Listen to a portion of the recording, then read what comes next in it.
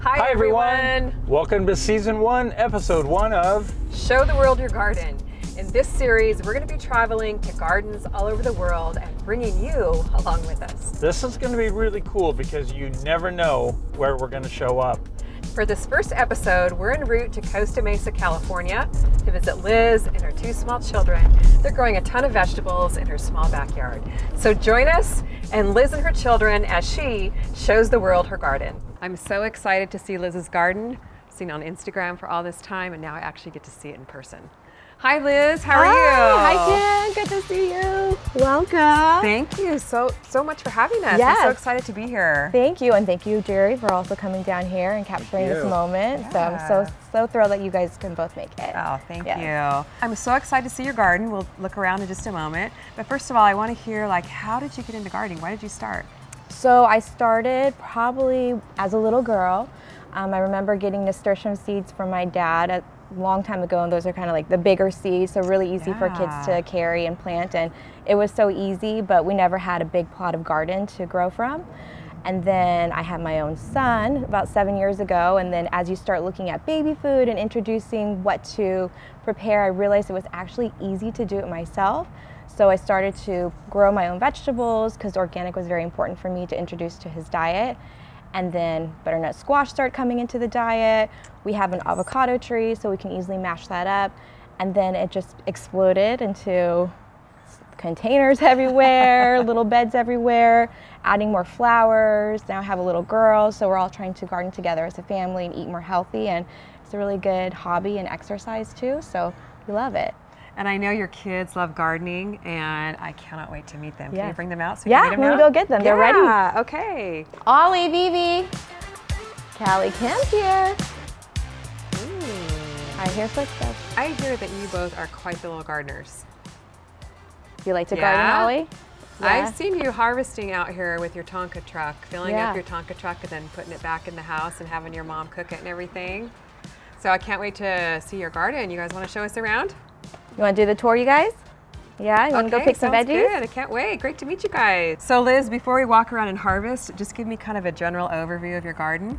Yes, definitely. So can't miss it, there's a pool, which is something that we absolutely love, but definitely poses a challenge as to where I can put containers or what I can grow based upon sunlight and shade. I do have a lot of containers, especially the smart pots, which is fantastic because I can move them around from sun to shade if something's getting a little too beat up by the sun. Vivi, Ollie, where are the butternut squash and spaghetti squash located?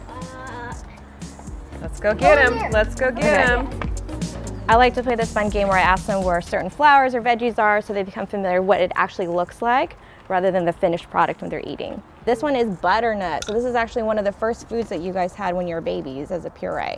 Those are some nice looking squash. Vivi and Ollie, can you hold this? It's super heavy. Yeah, I can hold it by myself. Okay, so we have some spaghetti squash. So here's one. Those come off real easily. Nice brown stem there, huh, to harvest Two. Containers right outside your door, like nice access when you're cooking. You can just pop out here. Exactly. And grab vegetables. And this basil, oh my gosh. Yeah, so this is the large leaf basil, which is from, I think, from a couple of your seed collections. So this actually has really grown very well in this hot weather. So and it smells so good. So I don't think I've ever seen leaves that large before on that basil, so it really likes those smart pots. It's a great spot for it. It does, and I have a little squash that's growing next to it as a little companion neighbor, so that's working out really well. Nice. And I think we have a little yellow summer squash over here. You guys want to pick that with me? Big smart pot? This one right here? Ooh, yeah. Nice. You want to twist it off? Yeah. And I'll get your basket for you. It's a nice little size for you guys. Vivi, you want to help Kim pull that one off? There you go, Vivi.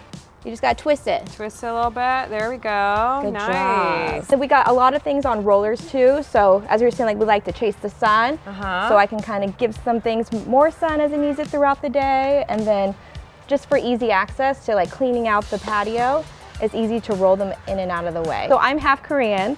And so I'm trying to grow more things that are unique to my heritage. Oh, nice. So I don't know the Korean name because I will butcher it, but this is, the nickname is, it's an avocado squash. Oh, wow. And then you can kind of see the way that it looks is why it's given its nickname. That's beautiful. Yeah, so these are delicious, just sliced up and grilled just like any other zucchini or squash. I love the shape. Yes. It's so unusual. So pretty. So these are mokum carrots. Ah. Oh, That's a good carrot. I Nice found one. that one. We love to do stir fries, so we have some delicious shishito peppers that are over here. And these are actually from last year. So we can have peppers as a perennial here in Southern California, and they're so easy, and the more you pick them, the more they grow. All right. We have a big squirrel problem around here. Oh, and man. this little fence behind us is kind of that highway of where they go from house to house. And we have some Japanese cucumbers that are growing, and I've only gotten a few so far because they've been helping themselves. That one right there, can you open it up? I saw it. Good idea. Those clamshells. Whoa. Oh, that's beautiful. Yeah. So, Almost got stabbed by this. okay. So we have Oh, a that's a beautiful really nice Japanese looking. cucumber. So we'll be having that in a salad tonight, most likely. So this is also another Korean vegetable, and this is called a cucumber hot pepper, and it's actually on the milder side, and it gets its name because once it grows longer, it does resemble a small cucumber. Nice. But these are delicious, and the way I like to do my hot dogs is I'll put chopped tomatoes and some of these peppers just diced up, and it Oh, that gives sounds it yummy. a really nice refreshing crunch and texture, and it's healthy. Now, can you share with us, what is your favorite part? What are you the most proud of in your garden? It's absolutely gorgeous. Well, thank I'd you. love to hear more about that. Thank you. I would say what I'm most proud of is just most of the things that I grow are from seed, and I think it's just the challenge that it comes from having to nourish something and watching and see what it needs to help it thrive and to get a nice bounty of harvest afterwards. So that's always kind of like a proud moment.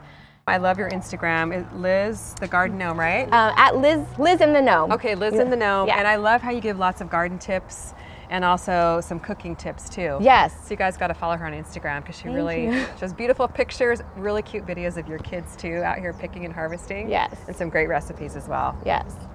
So I always tell my husband, like, I grow it, he cooks it. So There you go. I give him credit for what you might see as the finished product in those pictures. So this is a really big Smart Pot bag and a cherry tomato.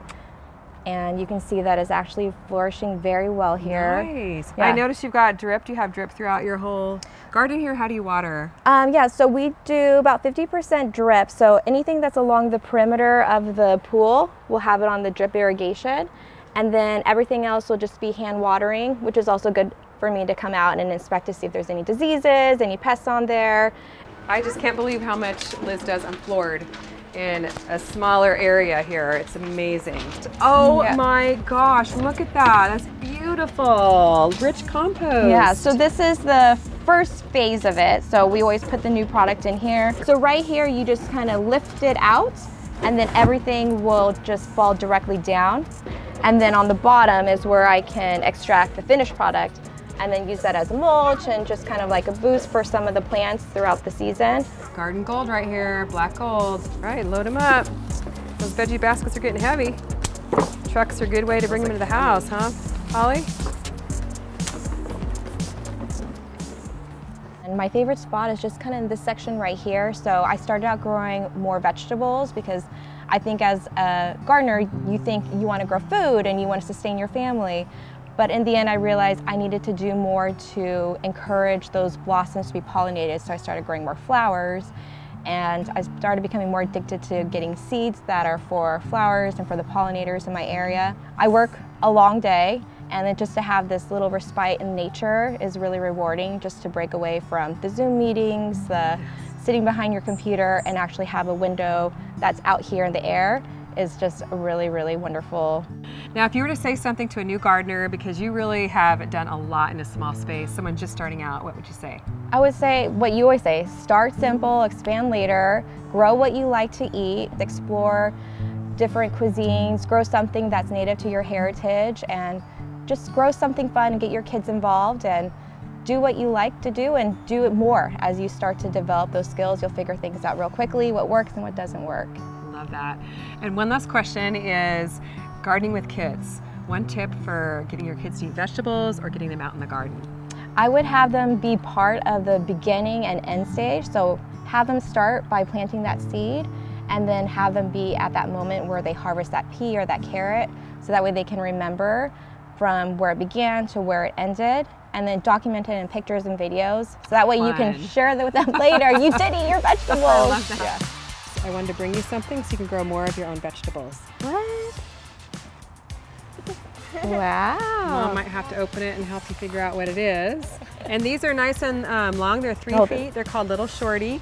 So they're perfect for kids to grow in or for you to Ooh. pop up like wherever you Oh, have a little bit of nice. space. So thank you so much for being on the video today. Comment below. We plan on doing more Show the World Your Garden videos. So you never know where we might be next. And thanks so much for watching. We'll see you on the next video. Bye. Bye.